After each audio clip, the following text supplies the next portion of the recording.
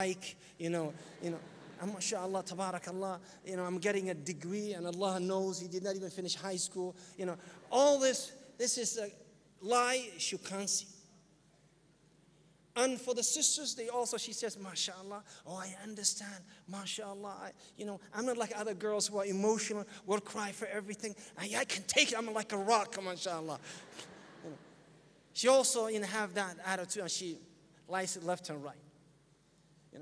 And then the other group, as I said, someone who will give you someone who's packaged, abide by her from head to toe, and tomorrow when you lift the niqab, you say, subhanallah, put the niqab back. Both of them, Islamically, we don't encourage. What Islam is, we need a middle path. We need hudud. And the beauty of Sharia is, it caters to the need of young people. A lot of young people, they said, Brother Saeed, and they said it right here. They said, Brother Saeed, look, the brother's sitting, mashallah, sitting on the east side of the building, and the sisters are sitting, mashallah, ma wara al-qamar, behind the moon or on the other side. How we would ever see them, and how would they ever see us?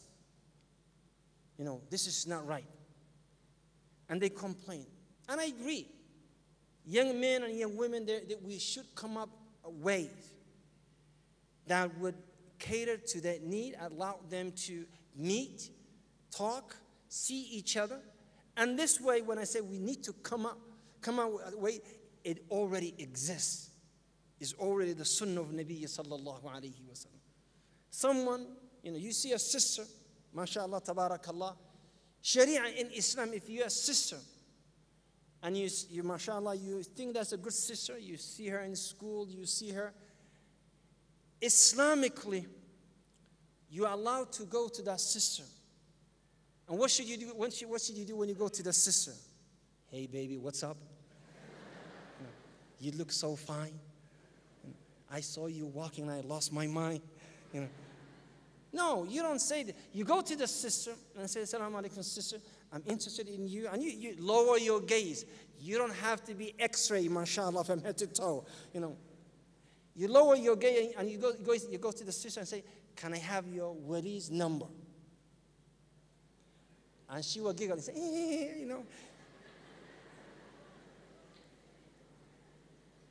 And then she either will give it to you, or she will say, my wali is, Allah yarhamu, he died. And that means she doesn't want you. Just go away and find someone else. There are channels, there are proper way of dealing with this.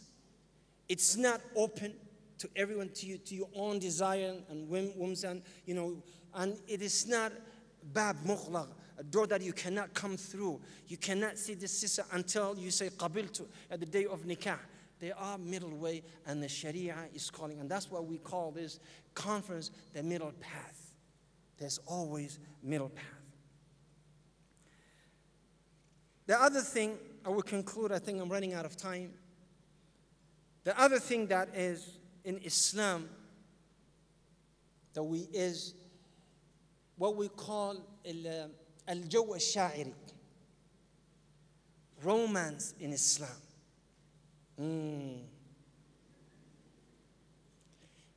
A lot of people, they think Islam has no romance. So we have two people in both groups. One group is a group, and I'm talking about after the nikah, not before. I'm talking about usra, nikah, romance in marriage, not before marriage. There's nothing called romance before marriage. We're talking about in marriage. Some of the Muslims, some of them, they go all overboard, and they act like non-Muslim. And you see them, kissing his wife in public places, holding his wife in public places. You may not see this in Africa or in East Africa. In Canada, mashallah, you see them everywhere like McDonald's. Everywhere you go, you see this kind of Muslims. And they will say, Ya akhi, why are you so rigid?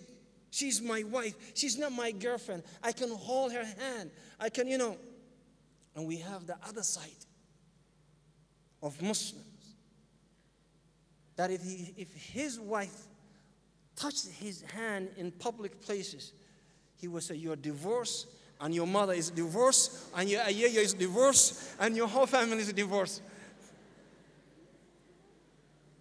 He will go to the extreme. Ahmed, I just held your hand. No, astaghfirullah. Jarima. And they consider, this is min al-iffa, min al-rujula, that a man should not show any affection, should not smile. His wife should not say anything nice to him in public, should not say to him, a kind word to him. They got to be formal. In Islam, it's different.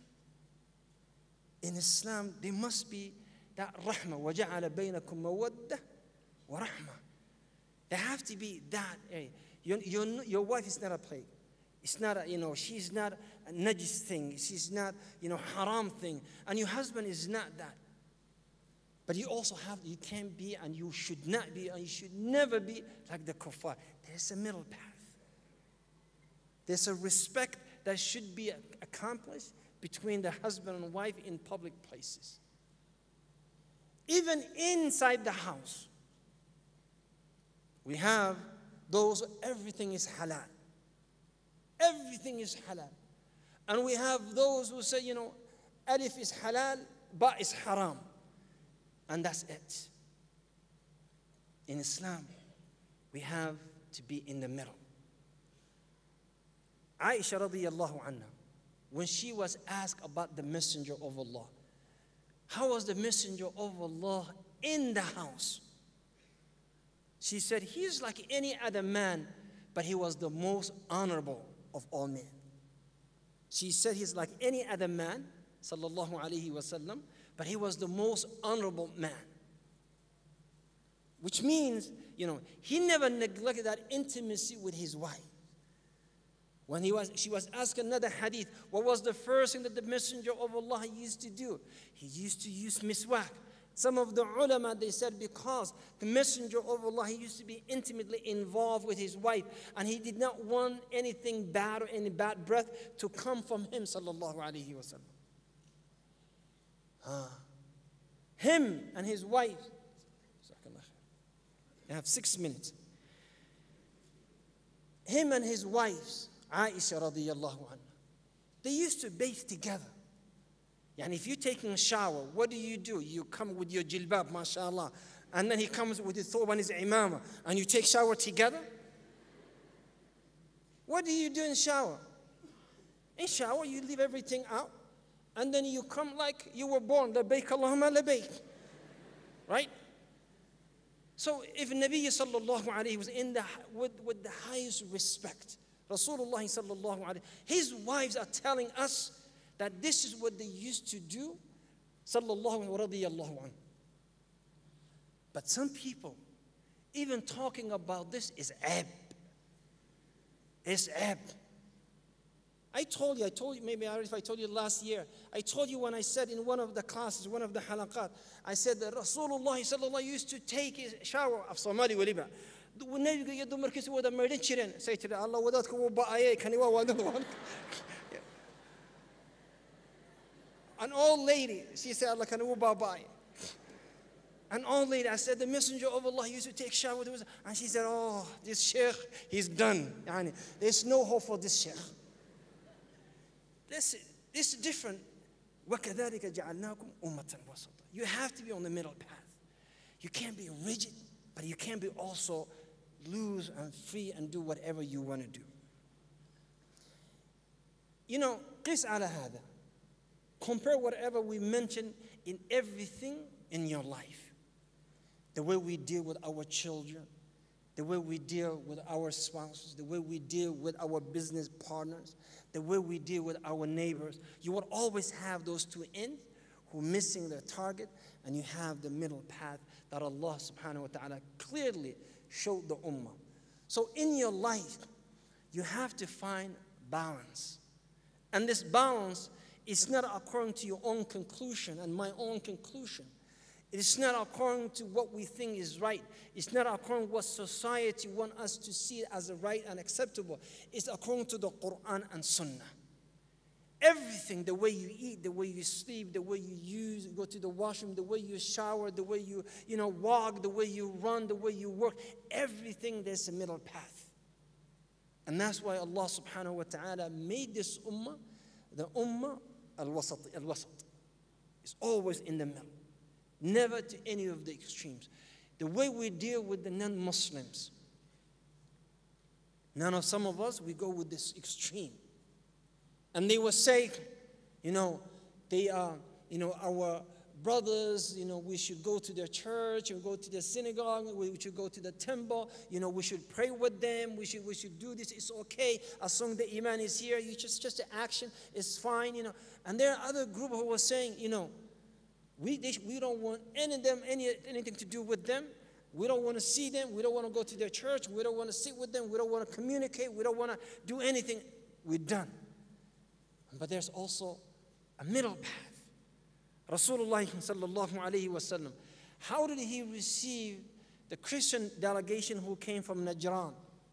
How did he deal with the other people who had other faiths? There is a way that we learn from our deen. So what I'm saying in conclusion is, you need to be on that middle path and do not go any of the extremes. Wallahu a'la wa a'lam wa jazakum Allahu khair wa assalamu alaikum wa rahmatullahi wa barakatuh. Tuko duniani kulingania dini ya Uislamu kwa walo duniani.